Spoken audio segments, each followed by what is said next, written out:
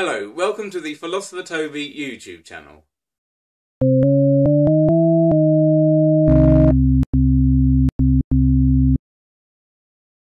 I talk about many different topics on this channel, but if you've seen any of my other videos, you might have noticed me mentioning my book. This book, Stuff and Consciousness, Connecting Matter and Mind.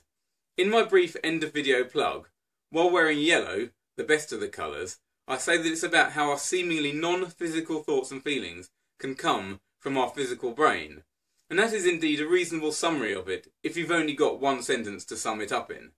But there's a lot more to it than that. The book is split into three main sections that I've called Foundations, Applications and Speculations. In Foundations, I introduce and define consciousness. Consciousness, as I use it in my book, is defined in terms of what it is like for a being with consciousness, rather than what the being is capable of doing. Along with Thomas Nagel in his famous essay, What is it like to be a bat? I use the definition that a being is conscious if there is something it is like to be that being, if it is like anything for them. This is a fairly standard definition for philosophers to use.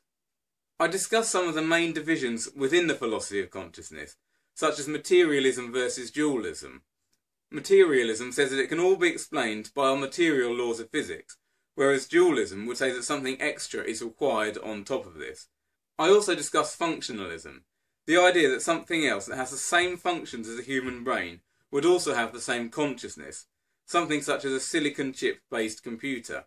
I also discuss whether such a computer is feasible at all.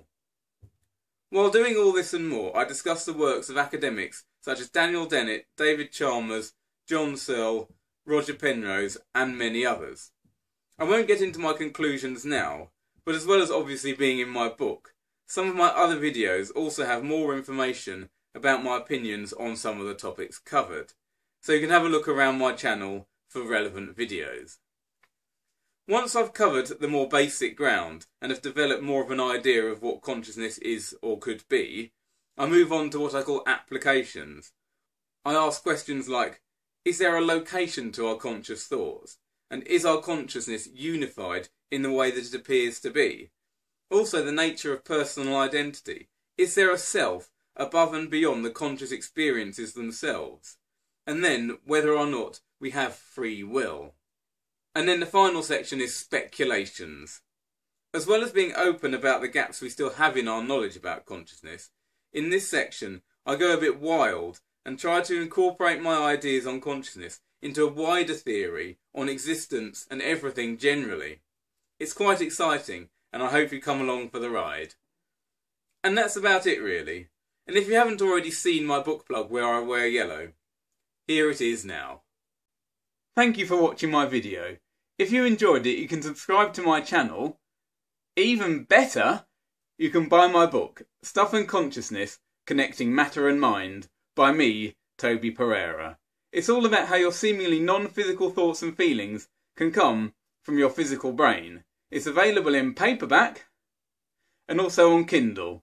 Links are available in the video description below, or you can visit my website at www.tobypereira.co.uk.